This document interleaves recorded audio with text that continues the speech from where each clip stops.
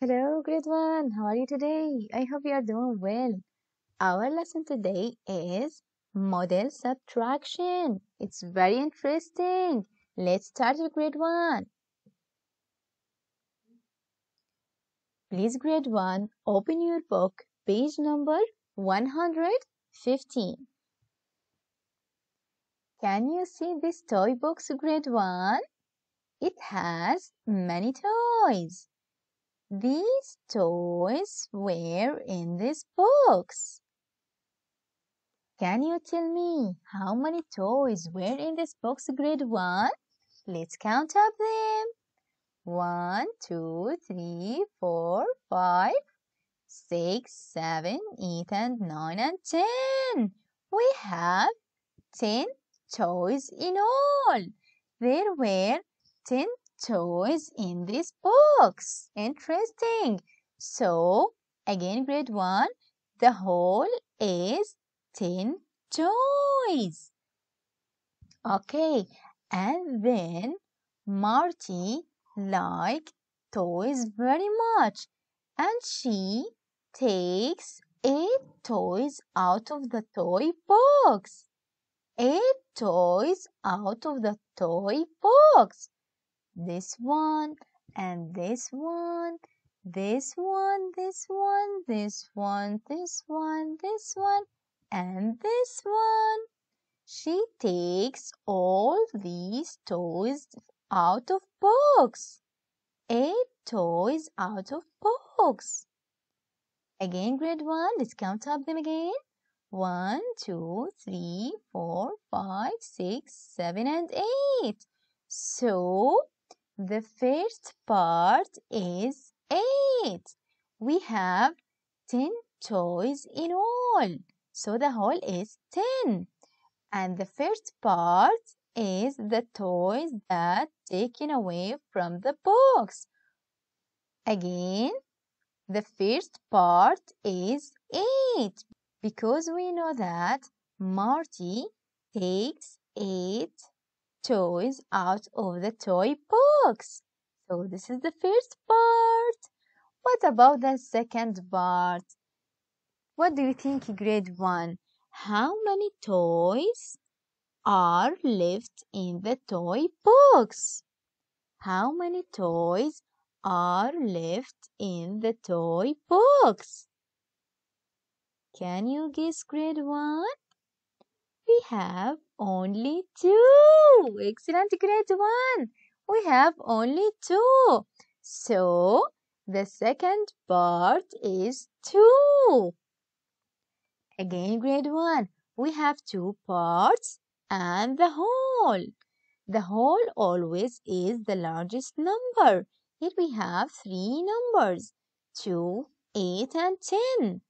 The whole always is the largest number. At the beginning, we have 10 toys in all. And then Marty takes 8 toys out of the toy box. So the first part is 8. The second part is what? We think about it and we find out that there are only 2 toys left in the box. Great, grade 1. Let's see the next page in your book, page number 116. Let's see this interesting example. How many balls do we have here in all? Grade 1. Let's count up them. 1, 2, 3, 4, 5, 6, 7, 8, and 9. We have 9 circles in all. And we know the second part. How many yellow circles do we have in this part, grade 1? 1 and 2. Excellent. In this part, we have only 2 yellow circles. What about this part? How many red circles do we have? Let's think about it again. The whole is 9 circles. We have 9 circles in all. The first part has 2 yellow circles. And what about the second part? How many red circles the second part should have? What do you think? Let's count up these red circles, grade 1. 1, 2, 3, 4, 5, 6, and 7. So we have 7 red circles here. Like this, 7 red circles. So now if we add these two parts, we will get the whole. But when we miss one of these parts, we call that subtraction. We can subtract 2 from 9 to get the second part. So 9 minus 2 equal 7. Again, grade 1, the whole is 9. The first part is 2. The second part is 7. So 9 minus 2 equals 7. Great, grade 1. Let's see the next practice. In this table, the whole is 5. If the first part is 4, what do you think about the second part? If you have 5 counters in all and you have 4 red counters of them, how many yellow counters should you have in the second part? So we will subtract 4 from 5. 5 minus 4 equal 1. Excellent, grade 1.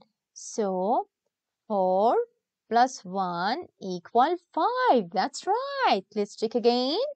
4 plus 1 equal 5. That's right. Let's see the next exercise.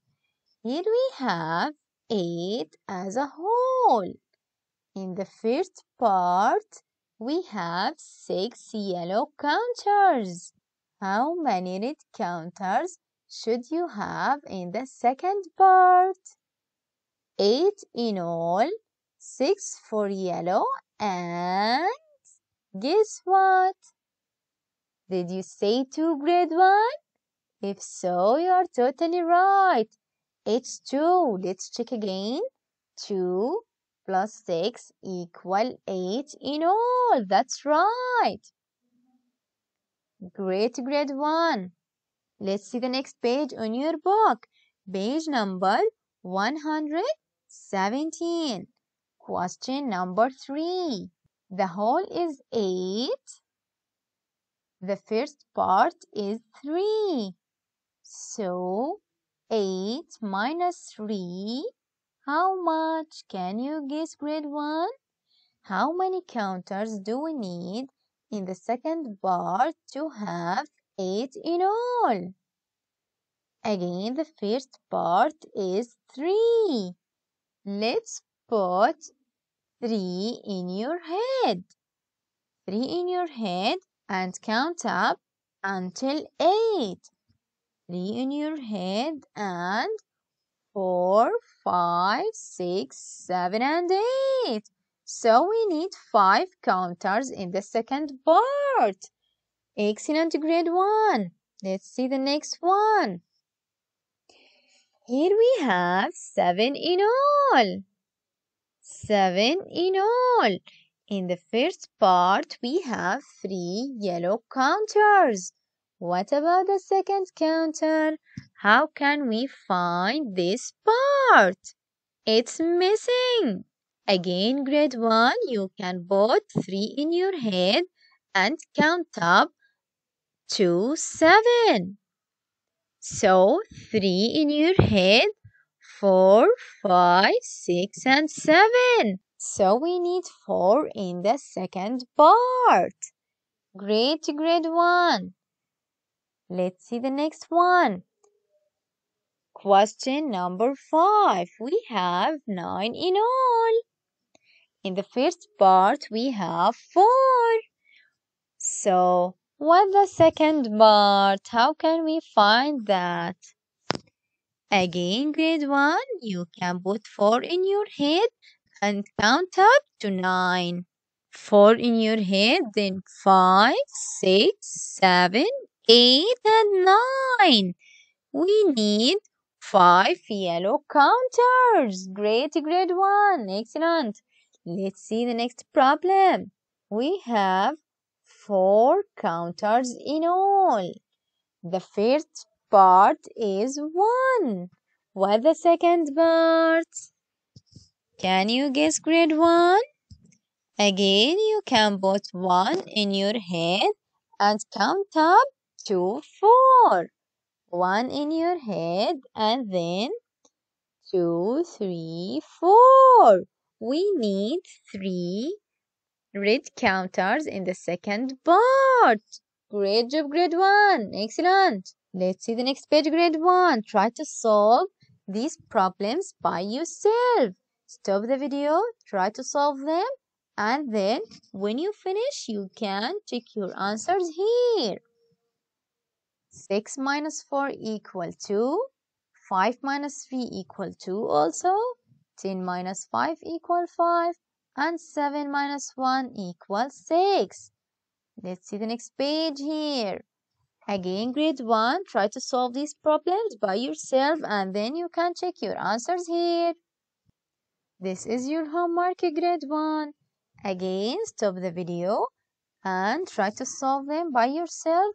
Then you can check them here. The same for page number 119. You can do it, grade 1. Solve these questions and then you can check them here. That's enough for today, grade 1. Thanks for watching.